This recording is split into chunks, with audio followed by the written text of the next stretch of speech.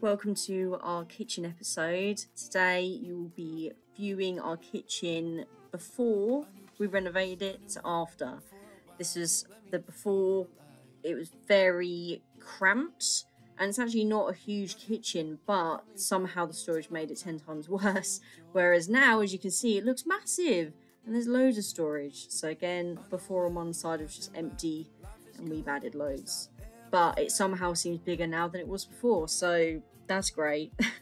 We actually went with Wren kitchens for the kitchen itself. We did compare different companies. We found that Wren kitchen was the best from the design right through to the delivery, and even replacing any damaged things that were sort of arrived damaged. You know, they were very good about it, and there was absolutely no problems, and they've been good as gold from the beginning, really. So we were very excited to go with them. Tearing out the old kitchen was fun, to say the least. Rob, the awesome kind of creator and DIYer that he is, he did a lot of electrical work, which did give me nightmares, but it was worth it. And there were quite a few things that he kind of labelled with just a pencil saying, I'll do this one, like that. So that was very helpful to me. So I knew to kind of stay away. And we had the ceiling plastered, which was great. And also, instead of just having one main light, we actually have 6 or 8. I think we've got 8, which I had to actually just take a look then and double check. And it looks amazing. And I think light makes such a difference to a room, especially if it is a small room. You know, so we have loads of lights throughout our whole house. And then you actually have freedom more with your colours, so that you can go darker colours if the lighting is there, and the room won't look small, it will actually look bigger.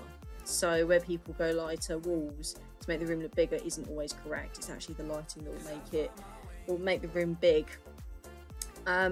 We ripped out everything in the kitchen, including the plumbing. Rob replumbed everything basically. It was kind of a spaghetti situation before, as you can see, and Rob created a really nice, clean-cut, smart system for under the sink, which is great. And there's Rob putting the lights in now. Our lights in the kitchen are actually controlled by wireless switches. So the plan eventually with the kitchen is the door leading into the kitchen from the living room. It's going to have a barn-style sliding door, and we're going to put the light switches on the door itself, because there are no wires, so you don't have to connect it to anything, which is amazing. And it's really, we've got a lot of lights in the kitchen now, so kitchen and living room. It's delightful. Oh, and this is our temporary tip that we had.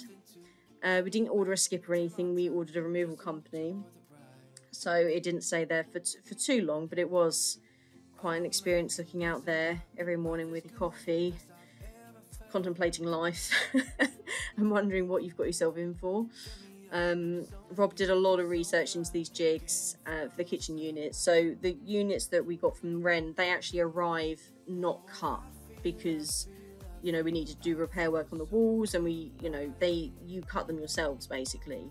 You can get companies to actually fit the kitchens for you that you order from Wren. However, we wanted to do it because we quite enjoy that kind of thing. So it was great. So Rob did a lot of research into the jig, into a lot of it. I definitely couldn't have done it without him. And his OCD really shone through during this project, which is a real treat. So there were quite a few times I kind of bowed down. I said, you know what, you're enjoying this, and your OCD is on point today. So I'll stay out of your way and I'll let you crack on. And there were other days where it was, trivial jobs, and I said, you know what, I'll do this today so you can crack on with more difficult stuff. But we actually used the flexi camera to look behind the wall units, just to make sure that they were connected properly, because obviously there's going to be, in that unit in particular, there's actually like glasses and mugs and things, so we didn't want to keep it on the wall and a year later for it to fall down and turns out it's not been connected properly. So we were really over cautious with it and triple checking everything, which definitely, it was worth it, because now we don't need to worry going forward. and you can see how perfectly that fitted the worktop in, having those parts in the middle of them, and that was with help from the jig. And the sink's in. It was a real treat living out of using a bucket as a sink. That was nice. We were very excited for the sink to be put in. So that is the kitchen nearly done there, and it wasn't long before it all started coming together. And I think the last bit that really brought it all together for us was actually the tiling, which we at this point are actually just sort of prepping the walls to do. And there was a lot of conversations about this corner bit, because we didn't know whether to have a box section or a flat section, and we both agreed that a flat section would actually look nicer, in our opinion. So Rob actually measured it out based on the size of the tiles we were going for, so that you could get a full tile on that, for, you know, every other line of them. I was quite excited for the tiling, to be honest. I'd never actually tiled, and I felt quite OCD about getting it right, because obviously it's our kitchen, and you know, you have to think about what starting points you're going to go to, you know, base it on first. And there was a lot of us laying tiles out across the kitchen worktop to see where things lined up. We did decide that when you walk in the kitchen, your eyes immediately go to under the extractor fan, so that's actually where we started, and everywhere else sort of fell into place. And then we went for a dark grey grout, which was awesome. So much fun to put in, and so nice, as you can see once it's all clean. And yes, we did take off that blue safety label thing off the units, because that did drive me mad for the months that we were doing work on. Because all I wanted to do is pull it. It's like when you get a new phone and you pull off the safety thing on that. It's great. So this is the final reveal. This is our kitchen now, as of today. It is so nice. That little cubby hole actually for the chopping board was kind of a spur of the moment decision by Rob. His OCD said, well, basically he worked out that one side of the extractor was a bit longer than the other, which was technically in our plans, but he didn't like it, so he was like, I'm actually going to make a cubby hole. So we had pieces of green sort of sides of units and things left over, so he made out of that. It looks really great. It actually looks like it's meant to be part of it. In between the join of the worktop, we actually used it. The worktop came with this, it's like a bit similar to like a white chalk or a white wax, and you kind of put it in between the seams, so it makes it look really nice.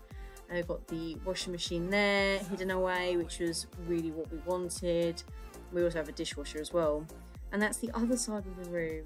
Oh God, it's so nice then. So the fridge freezer's there, we've got a pantry unit there. It's just amazing. And we actually originally went to Homebase, and we were going to actually get the kitchen from Homebase, and we gave them all the exact information and everything. And I said, you know, really would like a pantry type of unit, you know, floor to ceiling, door opening, sort of from the middle out. And they were like, yeah, no, there's no room. Whereas we went to Wren, and they're like, yeah, just put it next to the fridge. And honestly, it was just seamless. And we were very, very happy going with Wren. Can't believe this before and afters. It looks so much bigger now. It is shocking. If you want to know where we got any particular items or anything like that, do comment below. We'll attach the links to it. But until then, if you want to subscribe, please do. Bye.